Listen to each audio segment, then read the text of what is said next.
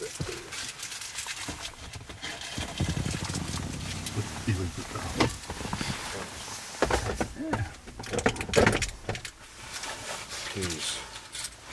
truck, go now.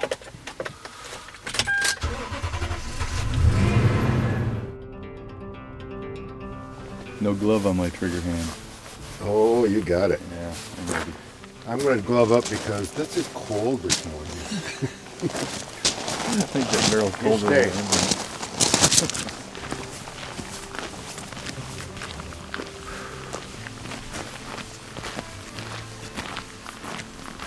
One of the most important physiological aspects of this entire walk is right up above us on this hill. When we get up here, there was a huge spruce had fallen across the road, and they cut a chunk out of it and moved it over the side of the road. So when you're coming out loaded with meat, you got a place to sit. This is the sitting log. This is a very important thing along this trail. Jim put it here. He No, cut it with an axe. No, and he drug it right I here. did this with my Wyoming saw. It took a while.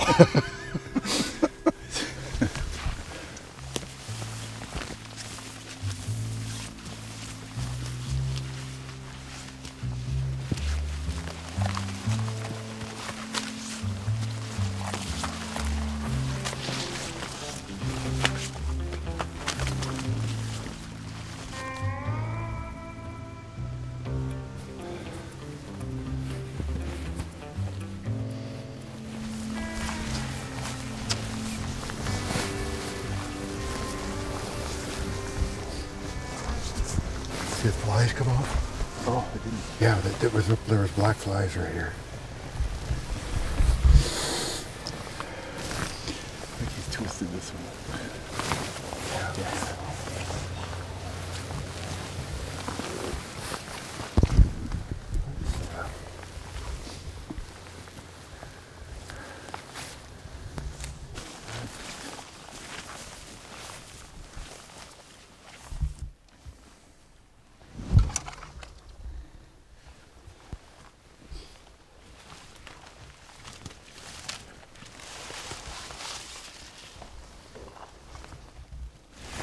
It's different because you got the big mountains in the background. Now let's get up to 3,200 feet. I think when we figured last night, we were at about 1,000 here, and we're going to climb up to about 2,500 or 1,250.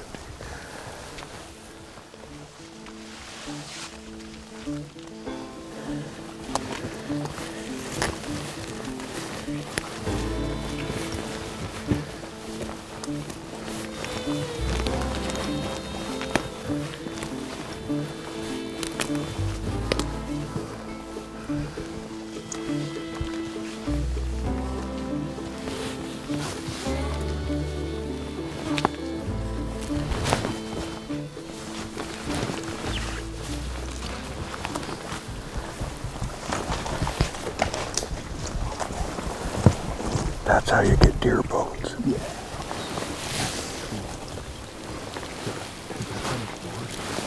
What's that?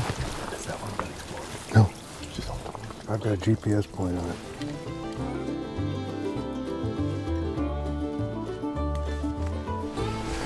We're gonna skirt off over here and go out on one of the rock ledges. Just kind of out where those fingers, the ridges start dropping down. Like we were doing yesterday and go.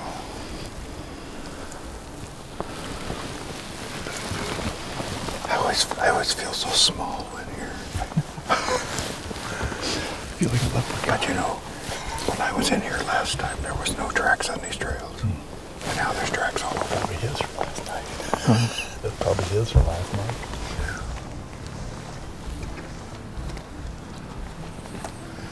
I think we call right here. I think this gives you the highest probability for first chance here.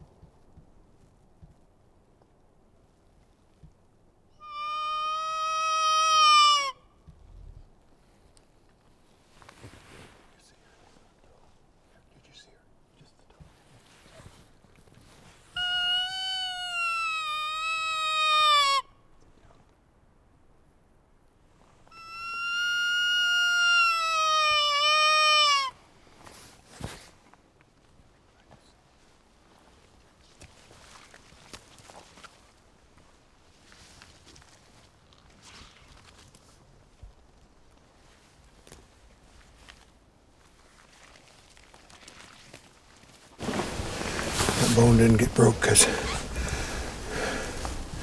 somebody crunched it. There's a phalanx. Huh? What's that? There's a phalanx. Toe bone. Metapodials. Native Americans used to sharpen these because they have a really nice butt plate.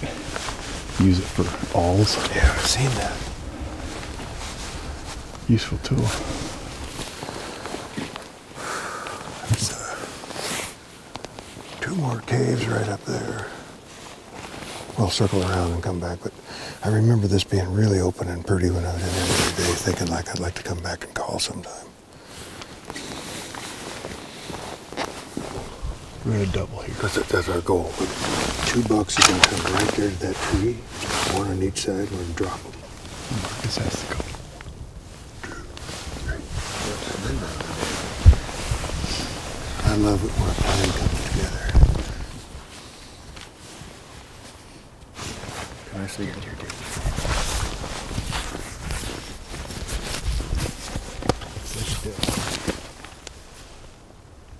That's a deal.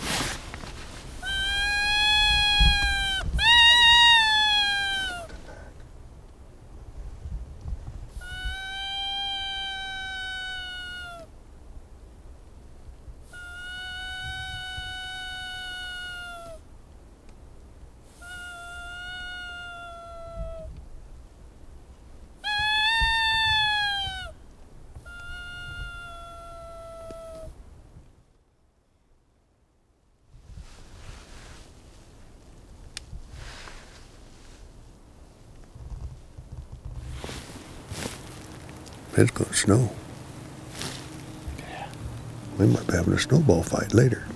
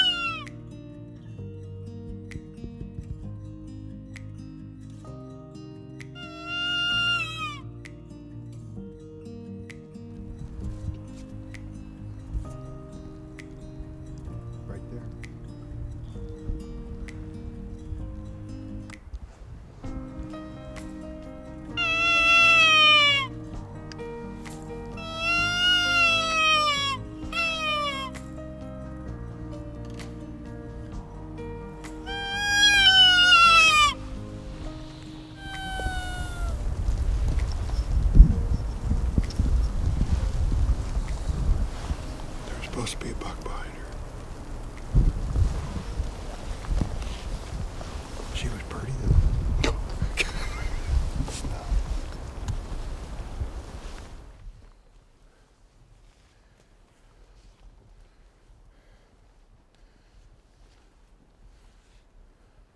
Well, that should have been different. Yeah. I'm going to take you to my crappy spots tomorrow. I take you to all my good spots, but we don't shoot poop. Still beats road hunting, though. Huh? It still beats road hunting. That's all. I know. Oh, no. That was pretty up there today. Found a whole new pass. I tied to an awesome muskeg system. A new cave? Marcus is going to come back sometime in December, and we're going to go back up there. After the snow pushes all the deer, and there'll be many stars in the sky. We'll have packers. He's going to bring his wife. She loves to pack. This is going to be good. Just packers. Oh. All right. I can't race you to the truck. No, you won't. Y'all want to run, you don't take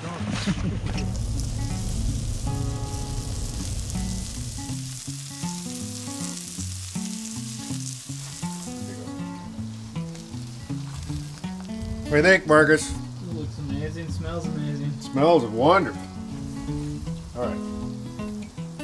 Over here.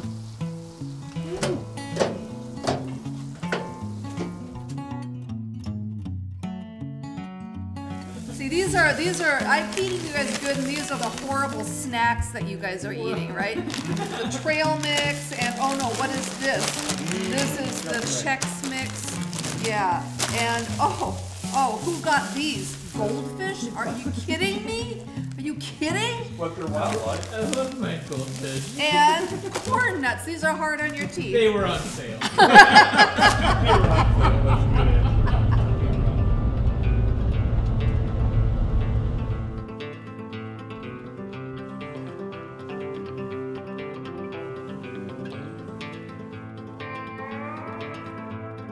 So when I clean this, there's oil residue left in the bottom of the barrel that runs down into the nipple. And if I don't dry the channel out where the powder goes into the nipple and stuff like that, there's a high probability it won't go off. But I found by snapping a few caps, I always do 4 just because I'm weird.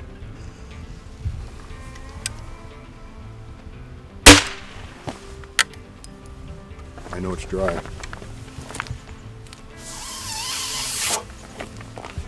Then I blow down the barrel to get rid of the embers.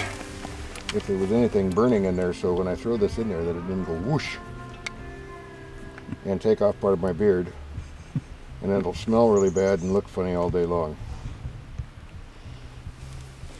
It'll grow back by tomorrow.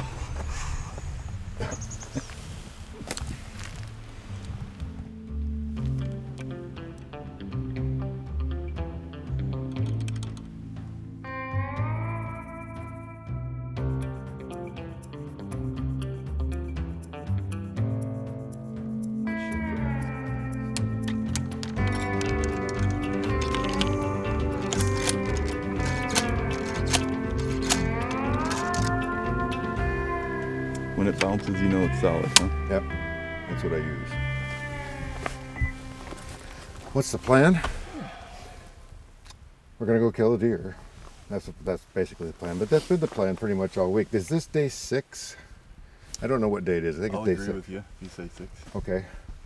So we're gonna go up here, go over the ridge, and drop into the big timber on the far side where we were 2 days ago, and had called in a really nice buck, a really big 4x4 with eye guards. And I'm going to see if I can bring him back, or his prodigy, or anything else. His brother or his uncle. That's right. But we're not going to fool around. We're going to go. Yeah, we're not gonna call up on top. We're gonna dive right off the backside, go all the way through their feeding zone, right down to the top of the cliff band above where they're bedding down in there, and Call down in there. call down in there. And bring them up. Many stars in the bubbling sky. up. There's going to be waves of bucks coming out of there today. You get to choose. Day after day after day, make me go try to kill things.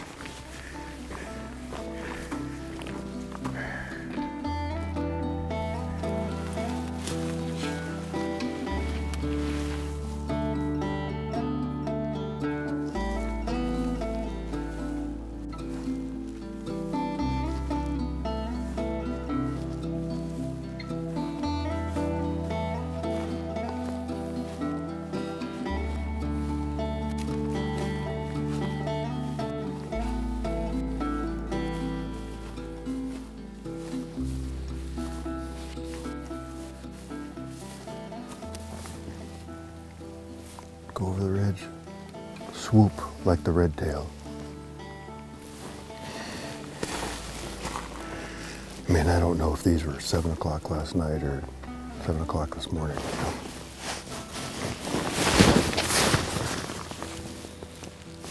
Track should come with a timestamp.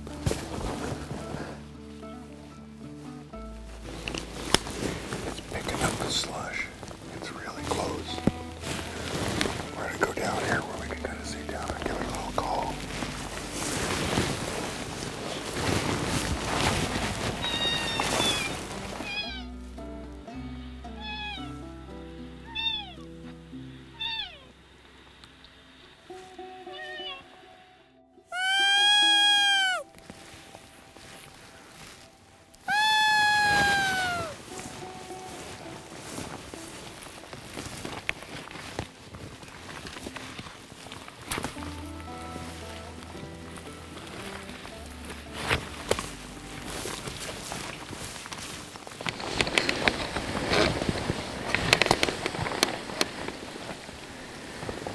Ooh, I don't like that.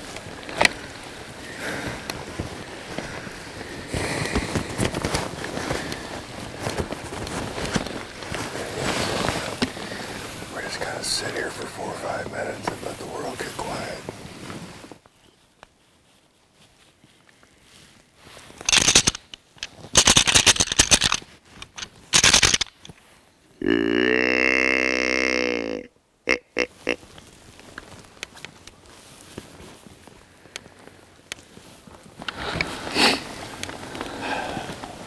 Sorry. I don't know What is with these deer of yours? Huh? What is with these deer of yours? I have no idea. When you first started calling right down in those all that snow-covered branches, I heard it. I spun around to safety off. It sounded just like a deer running. And he turned. Never heard anything. It was odd though. It was like, and nothing. I don't know what it was, but it was like behind those trees, so doubtful. Like on the other side? No, it kind of sounded like in the upper bottom. Okay. Behind the Obviously, we need to move on along this ridge and find the bigger, more aggressive buck that wants to come in.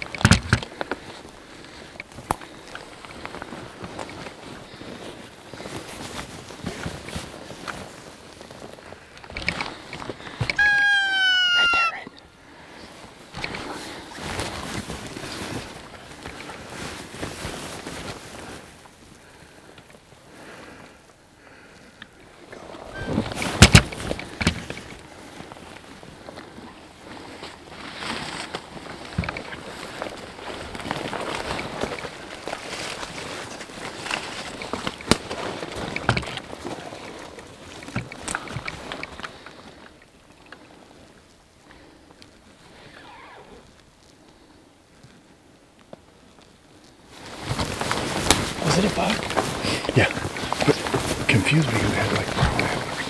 Didn't have the order.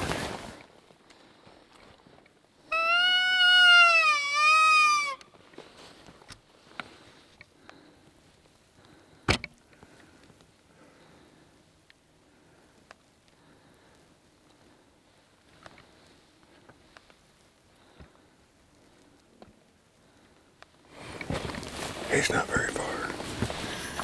Because he wasn't spooked.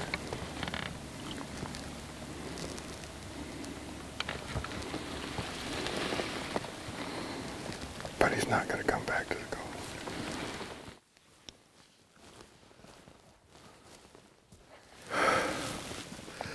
I don't know what to do. Actually, I do. Just keep doing what we're doing.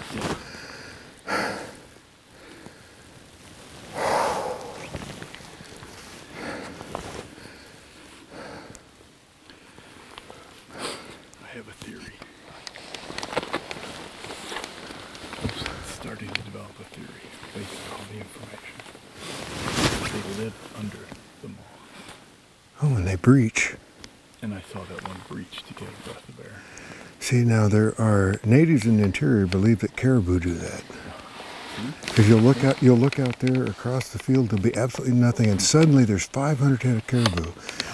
So there's actually oral traditions that talk about them living under the tundra, and they breach like a whale. That's what experienced hunters come up with after a while. Under the moss. Could be that you've just been too long in proximity to me, and that's you're starting to go crazy. But seeing that one breach like a porpoise started planning that in my head. It makes all that explains everything. Either he was bedded or he was still coming to the call that we just made on the previous ridge. Well, there's 3 or 4 more really sharp little ridges and great places to look off.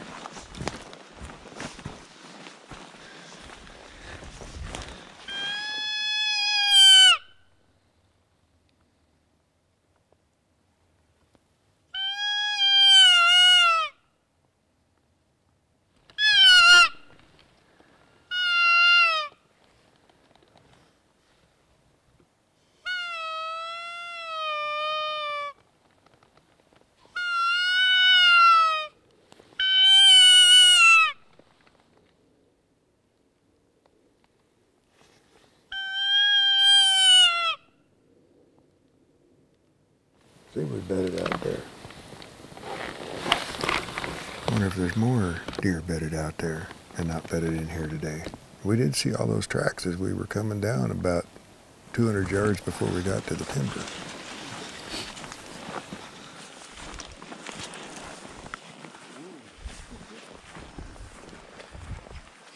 That's awesome.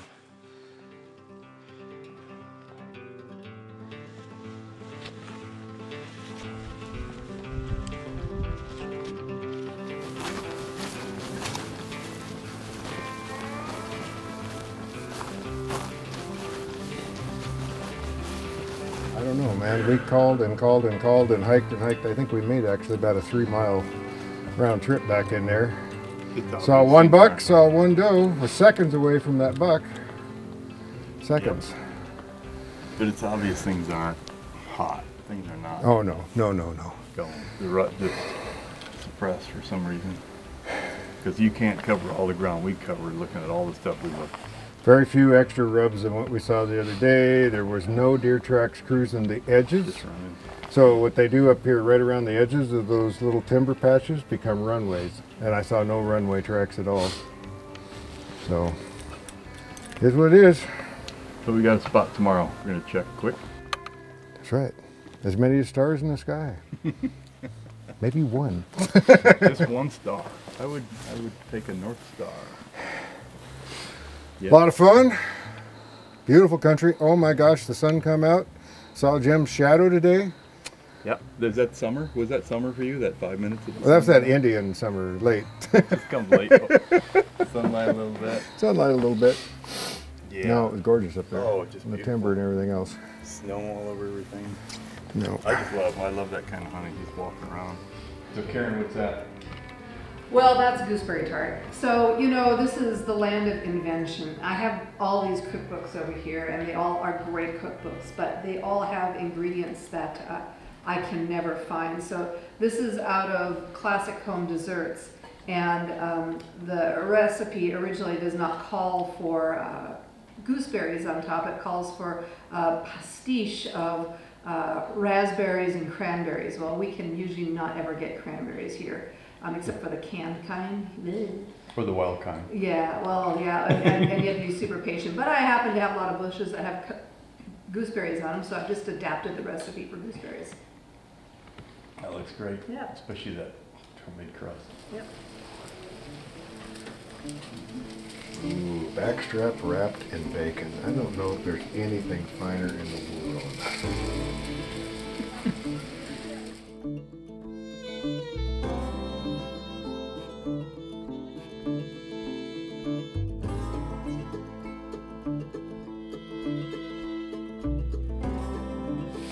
One minute to the side.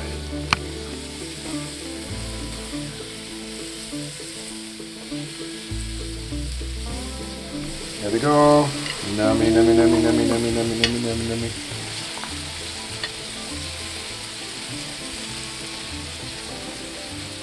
I've heard that some people buy meat. I just have no concept of that.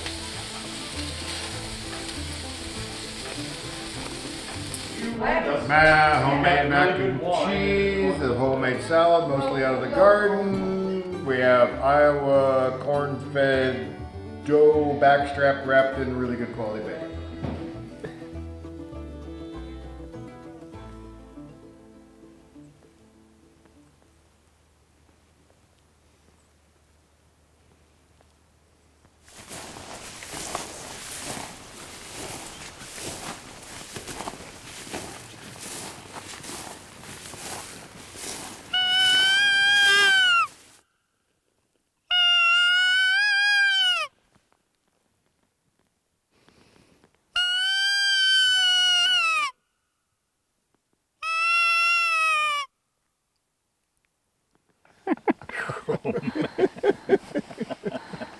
No, it's been a lot of fun.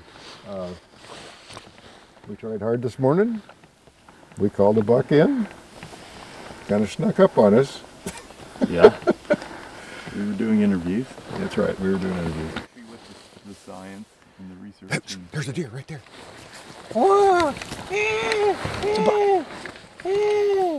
It's a buck. Shoot it.